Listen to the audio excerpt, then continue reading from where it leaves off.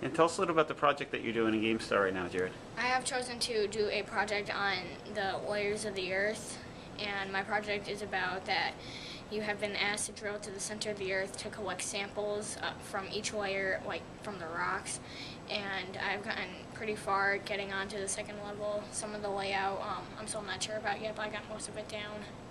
And how many levels do you think your game might be when you're done? Do you have an idea? I possibly might have a level for each layer, and you might get blasted out of a volcano in the end.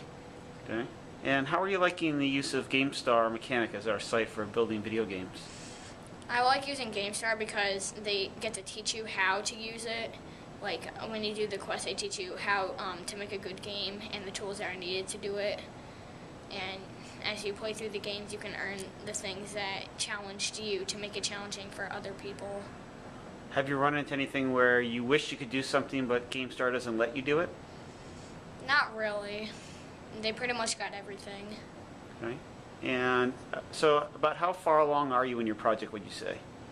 I'm a good chunk of the way. Then I'm pretty much farther than most people. Like I'm like probably the only one that really has most of the layout set down, and I'm really good about thinking on how to build a volcano at the end. Do you think you're thinking about science in a kind of different way with this kind of project? Yeah, it's fun. It's different to look at science when you have to build a game around it, because you don't usually we don't usually do games in science, like especially building them. Okay, good.